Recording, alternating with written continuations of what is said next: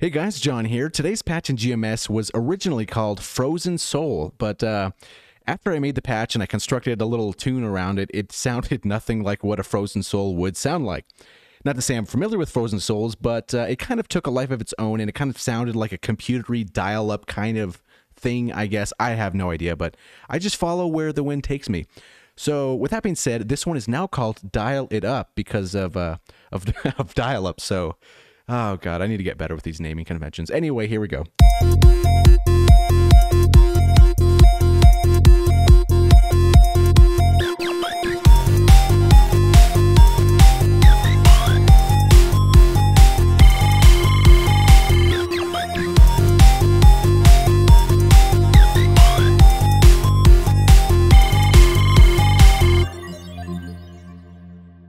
Alright, so if you like the patch, give the video a thumbs up and subscribe if you haven't already. So let's dive into this thing. So for the most part, this lead is going to be this GMS here. A lot of this other kind of this thing here. So that's another patch I made, but I felt like kind of fit in with the music stuff, and then, you know, the harmor with the typical noise over here. So thought I'd just mention that just in case. So let's talk about this GMS, what was Frozen Soul. So, okay, we're going to be starting off with our first oscillator, and that's going to be the Saw Retro. I kind of find that one really nice. The Saw is really cool too, but this one just has some type of characteristic to it. So this Saw right here is going to be 0 pitch, 0 fine, so kind of just straight out of the box default.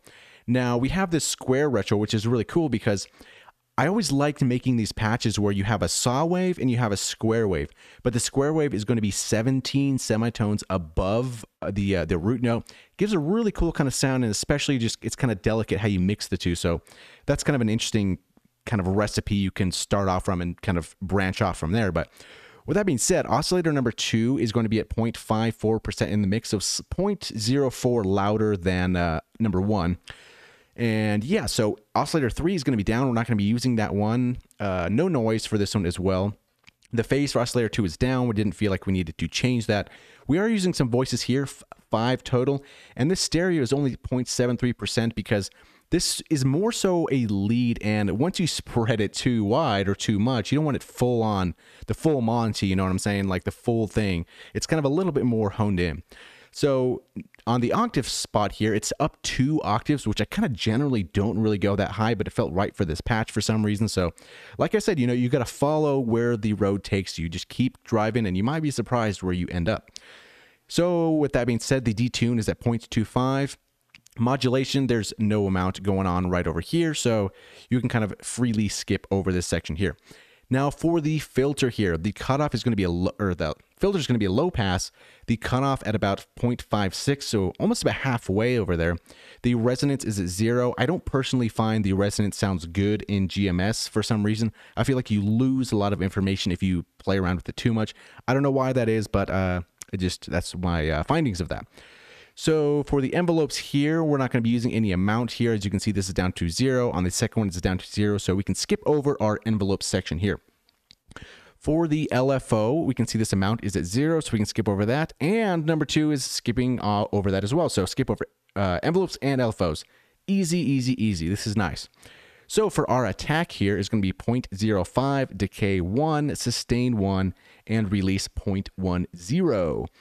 So this output here is down -16 because, you know, the more you add stuff, the more you add effects, this whole output can change quite a bit. So that's at -16. And one of the staples of this sound is going to be the frequency slide. So this button here is going to be on, so there's gliding between notes, and that's at 0.20. So as we can see over kind of here, we can kind of hear those notes kind of sliding in with each other.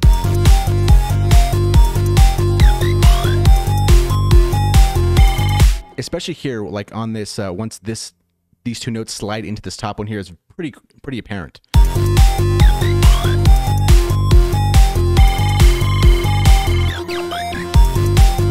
So yeah, that's the glide there in a nutshell.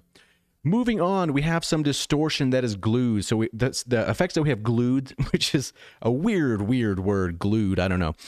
It's kind of a sticky situation we get ourselves in, right? You know what I'm saying? Okay, so moving on from that.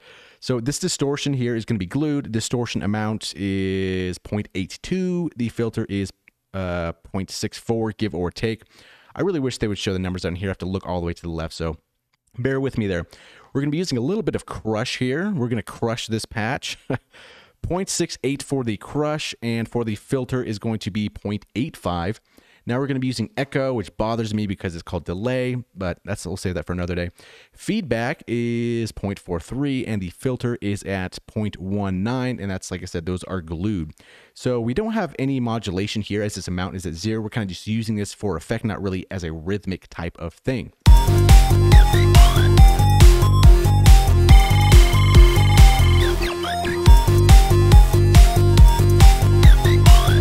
Kind of catchy, that one, huh? Okay, so let's move on to the post effects that we have over here.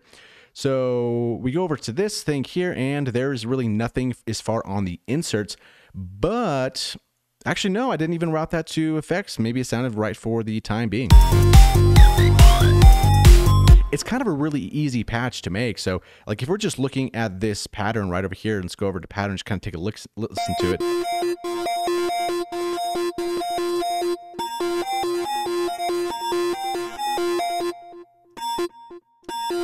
Yeah, so really not too much to talk about for that one. It's pretty self-explanatory.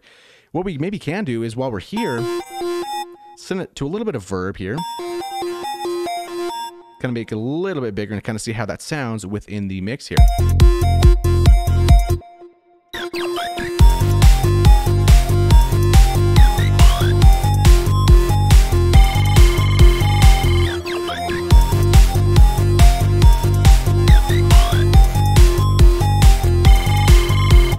Yeah, the reverb's actually pretty cool for this one. So yeah, that's pretty much this patch. It's not too difficult to make. We're skipping over a lot of stuff, and that's kind of an interesting thing to talk about a little bit. Doing sound design or stuff with synths, like you don't necessarily always have to use every single knob available to you. Sometimes it's you almost get a better result by doing less in that sense, because nowadays we have so many synths, we have so many knobs, we have so many sliders and graphs and effects and all this, and it can seem kind of overwhelming, but at the end of the day, you really only need what you need. Like, you don't need a huge stack of inserts to make something sound right. Like, as long as your waveforms are right and maybe a cool melody behind it, the effects after that is really just icing on the cake. It should start off with the good waveforms, make that sound okay, and then maybe sneak in some unison, make that sound kind of okay, and you know, spread it as much as you want it to be spread within reason. And then from there, kind of, okay, play with the filter, what you kind of like. Do you want it to be modulated? Maybe, maybe not. Okay, we'll do some modulation.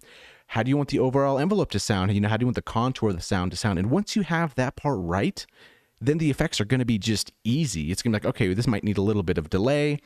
This might need a little bit of reverb, and whoa, what's maybe some distortion, maybe just a tad bit of that. And at that point, you're almost inspired to write some type of melody, which kind of should just kind of smooth, kind of segue into that. So this patch is easy, and most of your patches should be kind of easy. Like, you don't necessarily have to make something insanely complex with mod X modulating mod Y, which is modulating this parameter and this. Like, you don't really need to do that. It's cool to know how to do that, but if you find yourself in a situation where you need to do it, it's great that the opportunity is there, but you don't always have to do that. So before I ramble on too long, the last thing I wanted to mention is, from these patches going on forwards, I'm going to be saving these in the Fruity Wrapper menu because it's a lot easier to stay organized in that sense. So when I hit this arrow, I always save it here, which is going to be loadable over here, because I don't really like the way of loading the patches through this interface right over here. It seems kind of less intuitive than having everything organized in folders and all that stuff over here. So when you save this patch, there's a free download in the video description as always for all my patches. You can download it, and then when you want to load this, click this arrow up here and then go to Save Preset As, and that's going to open up a directory where GMS is looking for different presets. Now you can drag the file you download from me into that folder, and it will show up over here in your presets. But I do recommend, once you open up that folder, to make a folder within that folder and rename it maybe stuff you got from me or something like that. That way you can stay organized. That way, once you click this preset menu here, it's just going to have like one folder like I have here with all my patches that I've recently made. So if you download a pack of GMS patches from somewhere else, you can make a folder and put all those patches that you downloaded from somewhere else into that folder. And then you're going to have, in addition to this one here, you can have that folder that you made. So it's an easy way to kind of navigate and find what you're looking for. And you can even go further in that. You can make folders into folders. You can have one, you know, I don't know, some trance fucking, I don't know, like, I don't know what you might call, like folders, and then in that folder there's bases, and then another folder there's like sub bases, whatever, you know what I mean? Like you can do like a hierarchy of kind of things like that. So with that being said, that is basically this patch in a nutshell. Dial it up. Let's play sound with a little computer sounding, which is probably going to be AI at one point rewriting all of our songs until eternity. So yeah, with that being said, here is Dial It Up.